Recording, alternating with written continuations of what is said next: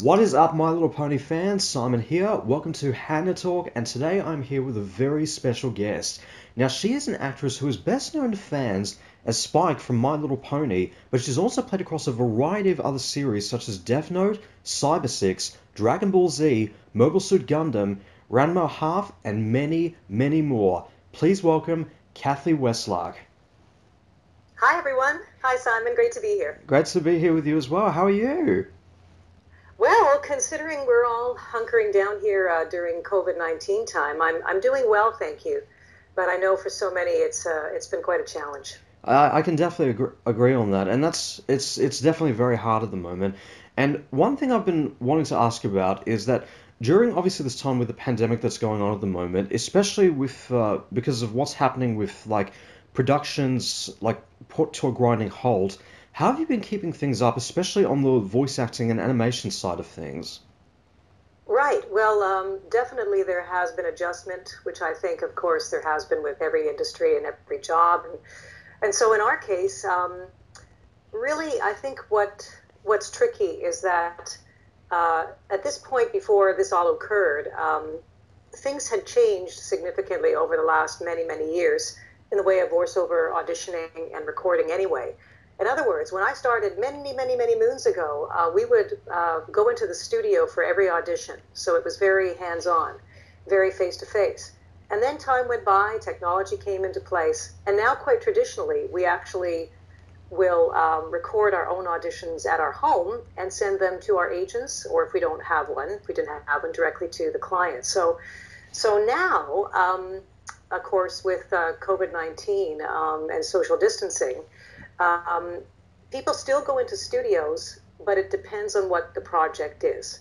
So for animation series or episodics, where we usually get together with 5 to 8 people, an engineer, the director, casting director that is, and even the client could be there.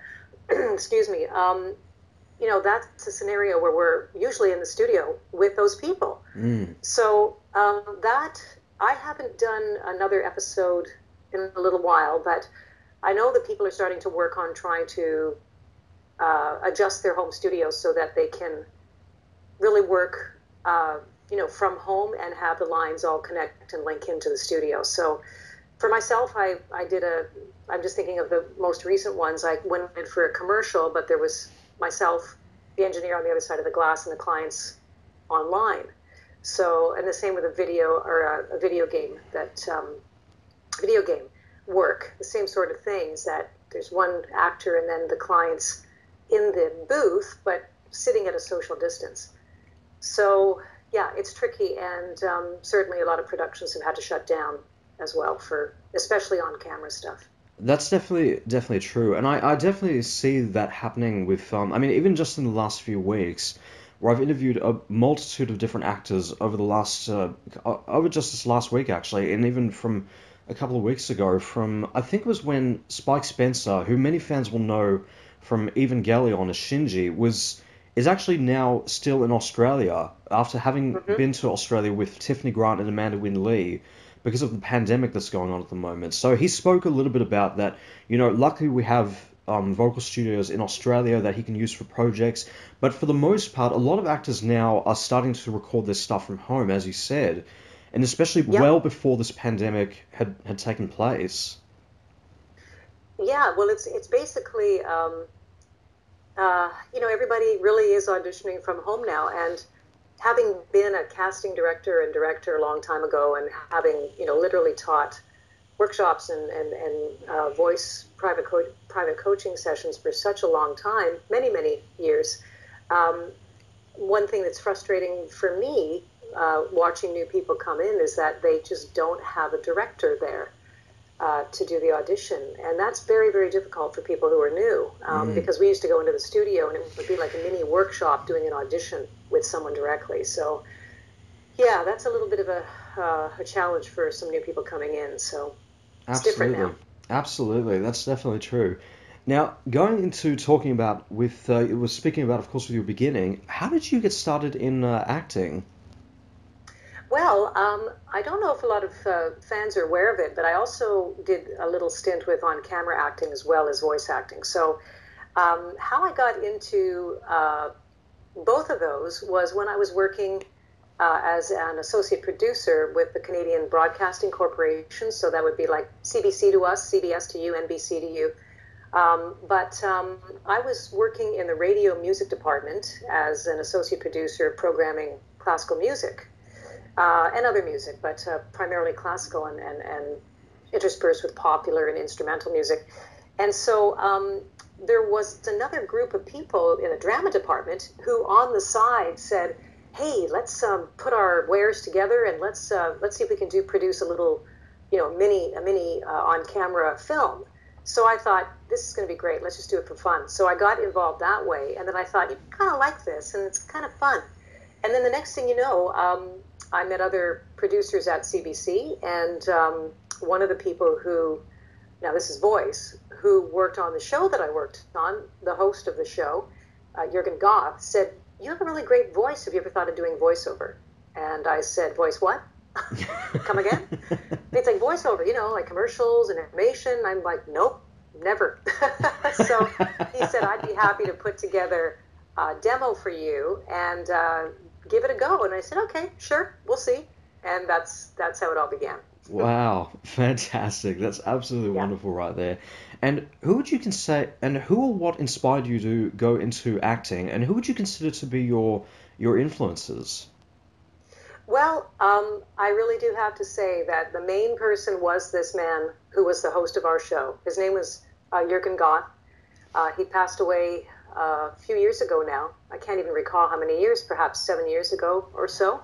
And he inspired me because he was an entrepreneur, but he was the host of our radio show, which was live to air. And Jürgen Goth is his name. And I always was fascinated about how he made a living from many different things that he did. So not only was he the host of our show, which was called Disc Drive, but he also was really interested in wine. And so he would travel to different parts of the world, and he would do commentaries, and he did critiquing on that and articles. And it always amazed me, all the things he could do and make a living at more than one thing. So that kind of fascinated me. And I thought, well, I'll try this voiceover stuff and we'll see. And I still like, producing, so we'll see. And so I'd say he was definitely my main mentor in this whole thing. Fantastic. That's absolutely wonderful right there. Now, with every kind of project that you've worked on, whether it's been live action or in the world of animation, do you walk into a series or project expecting to play like hoping to get like a certain role, or is it just like a jack in the box, not knowing what to expect? Well, it's a good question, actually. I mean, because my mainstay is voiceover now, I'm still in the market for on camera, but I just seem to be voiceover is my thing. It's really after you've done this for years and years and years, become a seasoned actor, then you're very, very clear on what your range is and where you would fit in the spectrum of possibilities for auditioning. So I do know that now, where my range is. But at the same time, it's always great when you come across a casting director who wants to hear beyond what you've been doing, primarily over and over again. So you do get sometimes slotted into different groups because there is only so much time for auditions. But when I started out, I was a cartoony actor. So I did a lot more of this stuff, and I talk like that, and it's like, talking like that, hey. And larger characters, like, well, I used to work down at the fish market, and when I was down there, I picked up a couple of trout, So I did all these other crazy things, and now I'm doing more than boy voices. I'm doing moms and things. I'm doing some action heroines. So I do know where I would fit in and where I would more than likely not get work. And that is because you have to accept that you have a voice print. And so if something sounds strained in an audition, it's unlikely you'll be cast for that because they'll just pick someone who has a naturally strained sounding voice. Right. So that comes with time. And it's the same thing. So your demo tape, your demo MP3 for voiceover has to really demonstrate a variety of things that you do so that the casting people who don't know you off the bat will hear that. But the same thing occurs for on camera, but in that case you need an 8x10 photo to sort of capture the different characters that you would play on camera. So it's similar in a different way. It's up to Right. you to really nail that if you're not known yet in the business.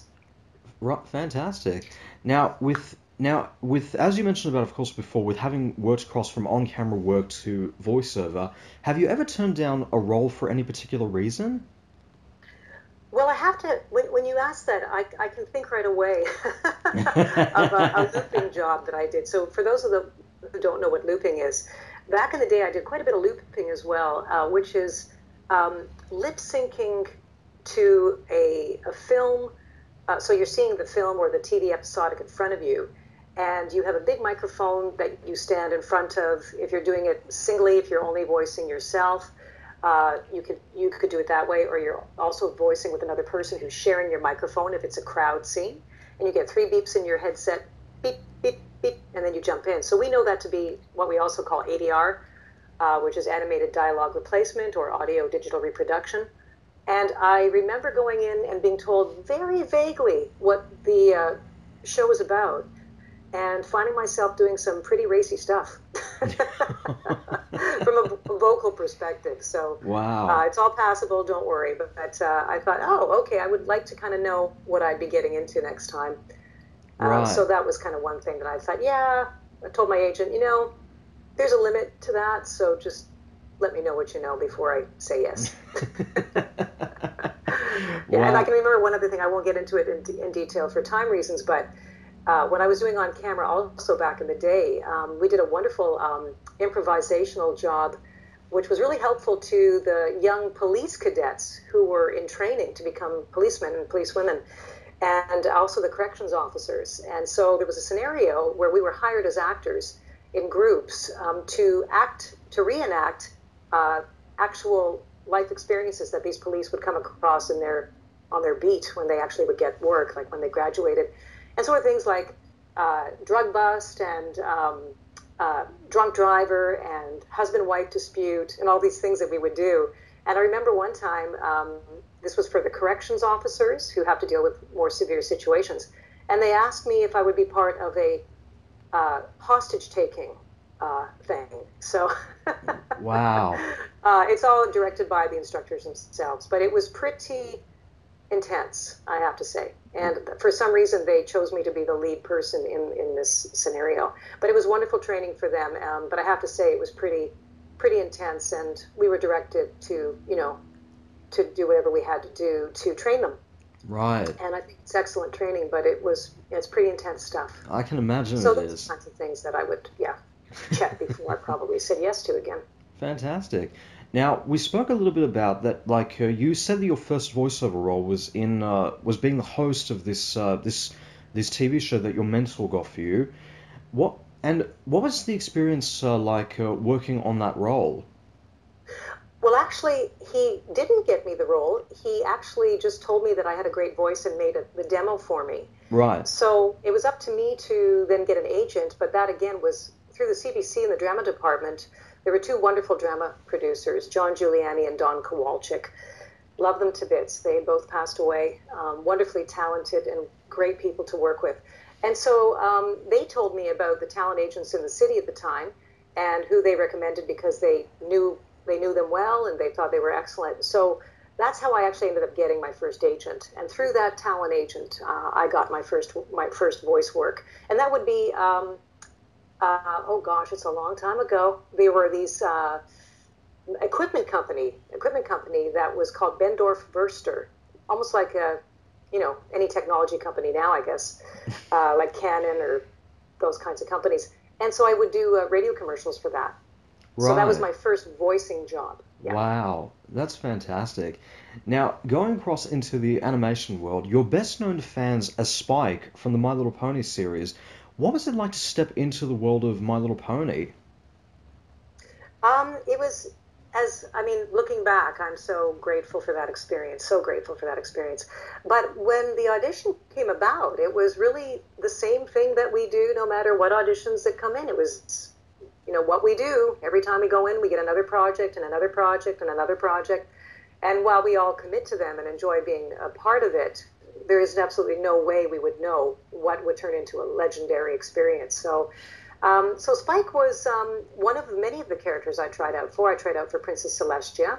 I tried out for actually probably all of them, maybe not Pinky just because of the voice range, but certainly the others. Yeah, and of course Spike because I do the boy voices. So yeah, so it was just another day in the studio as an actor until we until this thing started to get cooking. That's fantastic.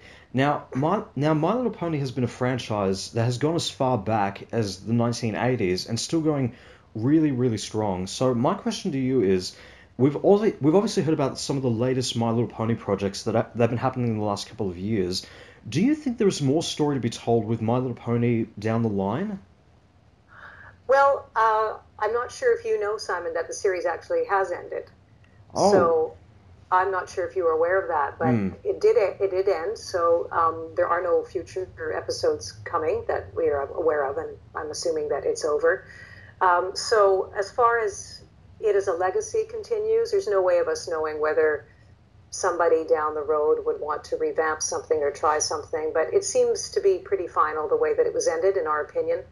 But I have to say that the whole mothership of My Little Pony, Friendship is Magic, has left so many people affected and touched in a beautiful way, and it changed lives. It changed lives, and I mean, it was a series that had sociologists studying it all over the wow. world because of the healing aspects that it had, the effect it had on people, bringing people together who never in a million years would think that they would um, be drawn to wanting to make friendships and being able to expand in their own personalities and their own lives and reach out and Absolutely. even to speak with others on issues. So it does continue for sure in everyone's hearts and certainly in mine too. Absolutely. And you never know. There will probably be more story to be told with the franchise going forward, whether it's a brand new series or a film. You just never know. Well, it's left to be seen, that's for sure. Yeah. Absolutely. Now, going across into the anime world, you've also played Nia from the anime series Death Note. What was it like playing that character and in a series like Death Note? I have to say that Nier was one of my favorite characters. And I think because it was just so interesting for me to play that character. And of course, he's again another boy in this case, but it was one of those series that I thought was beautifully, interestingly written and mysterious and had a lot of subplots. And my character was so intense, and yet in order to make him realistic, in order to get into the character, there was a strange combination of him being still a child and yet being a genius. And so it was a really fun and interesting role for me to play from that perspective. Yeah, Fantastic. That's absolutely wonderful right there. yeah. Now, as many people know on Death Note, there was the live action movie that was based on the anime, which had Willem Dafoe in as one of the main characters from the series. Did you ever see the film yourself, and what has been your opinion on anime being adapted for live action? Well, I haven't and hadn't seen that movie. No, I haven't seen that. So it may be something I'll check out one of these days. Um, I think it's wonderful that they bring it to the big screen. I mean, certainly we did so for My Little Pony, Friendship is Magic. We did the My Little Pony movie. And for me as an actor, that was a wonderful experience being on the red carpet, so to speak, in Lincoln Center, New York City with some of the film stars. So I think it's wonderful that each project can reach that level and get to a wider audience.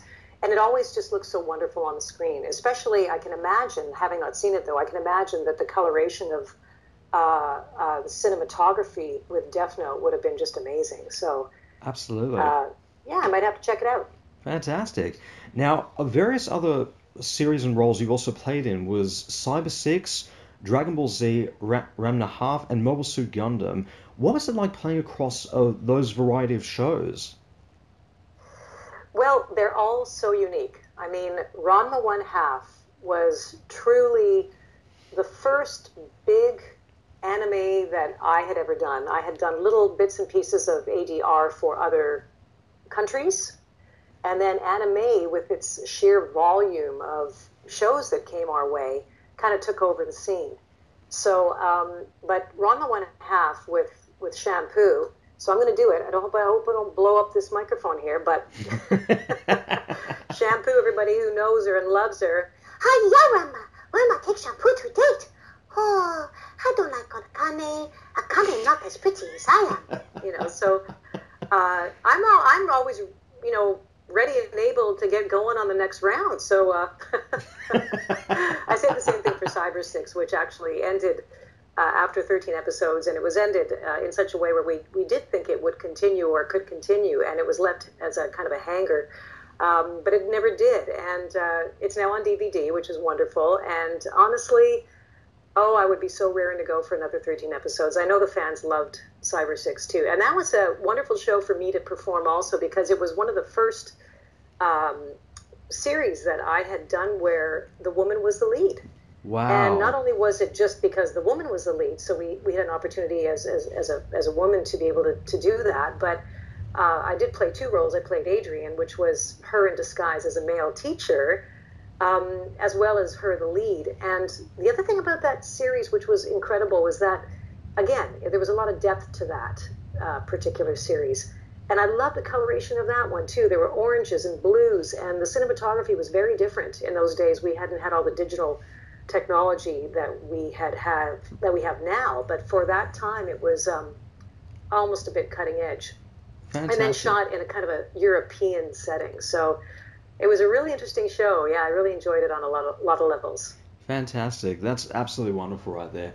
Now, speaking about, of course, on Dragon Ball, did you ever meet like any of the actors from the Funimation version, or did you ever watch the Funimation version of the series? There have been so many Dragon Ball shows that it starts to boggle my mind, which, because I was in a few of them. But basically the ones that we worked on were all the Canadian actors of those particular seasons.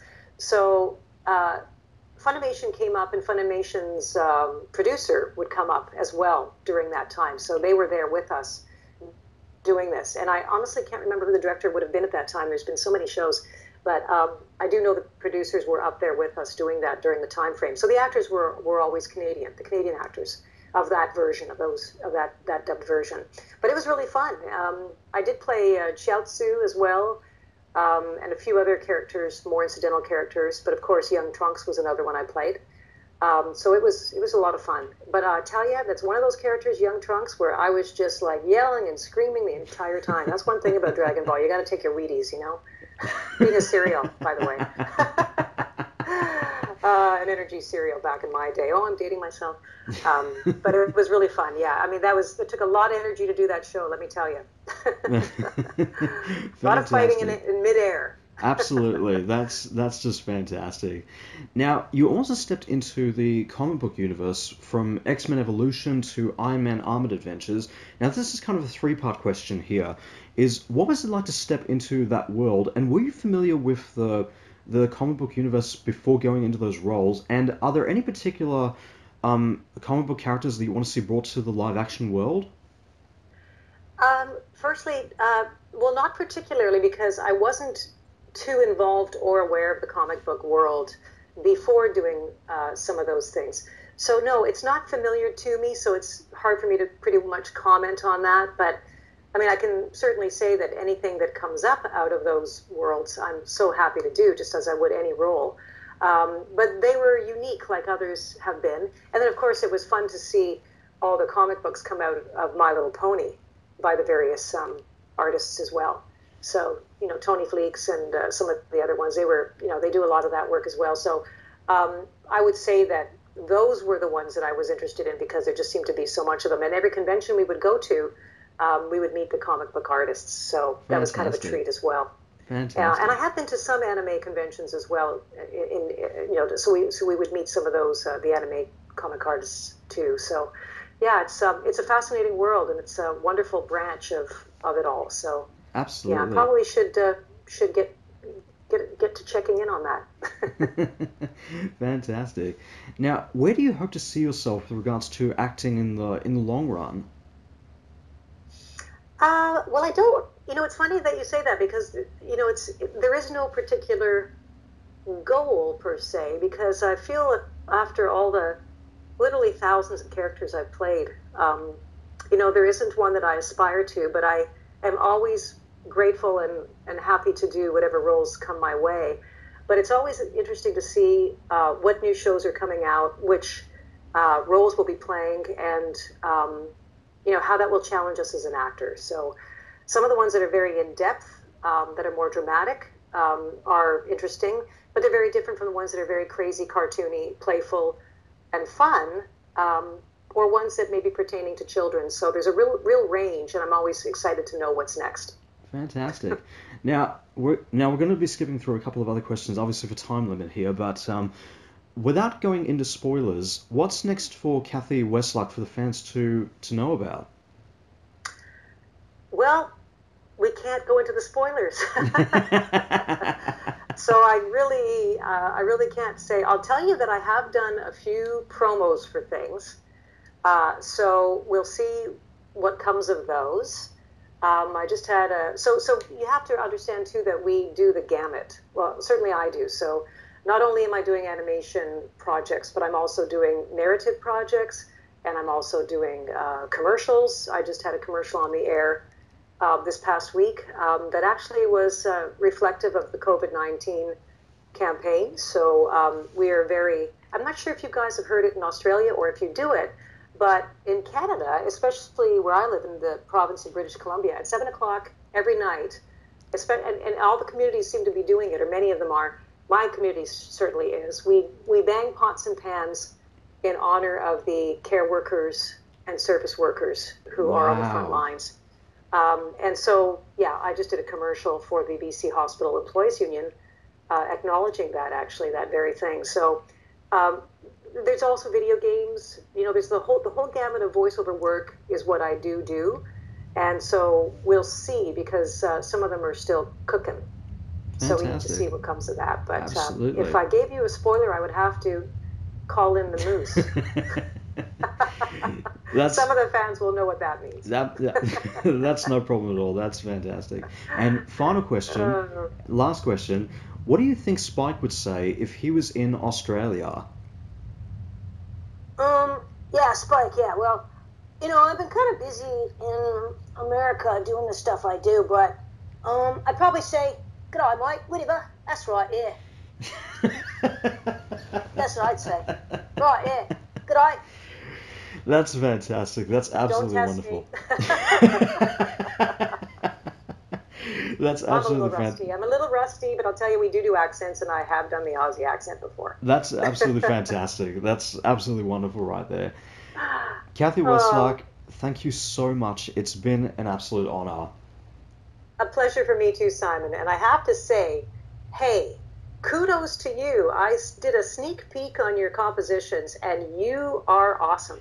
Oh, thank you so much. You are absolutely awesome. I have to tell you, I have a Bachelor of Music degree and a minor in Soc, and I also was a associate producer of music, so I know music. I worked at the CBC, and I used to edit music as well. So your work is fantastic, so I have no problem plugging you right now. Everybody, Simon. Thank you so much, Cathy. That is absolutely wonderful right there. And is there anything you would like to say to the fans out there in Australia and in the world? I want to tell the Australian fans that I love you guys to bits. And I do hope one day to be able to finally, all systems go, everybody's healthy, make it out there, and give you a big hug in person. So thank you for all of your support. It's wonderful, having you follow me on Twitter, everybody, and just being able to, some of you have actually come to the conventions that I've met in person. That's been a real treat for me too. So I just want to say the thank you to everybody, to the entire world, to stay safe, take care. And I want to say that we have in Canada pretty strict rules about washing our hands and staying 2 meters apart and doing all those things, and we're starting to come out of this pretty well. So I really do support those rules. But I love you guys so much, and I hope that we'll be able to meet up with more of you in the years to come. Hopefully there'll be more conventions offshooting in the future. Absolutely. That is fantastic right there. Well, guys, if you'd like to find out more about Cathy Weseluck, you can check out the links, which I'll put in the description below. Don't forget to subscribe to HannaTalk, follow me on Facebook and Twitter, and all the other stuff that will be up there once this interview is posted up. Thank you all so much for listening. This is Simon, and Cathy Weseluck signing off. Bye for now. Signing off.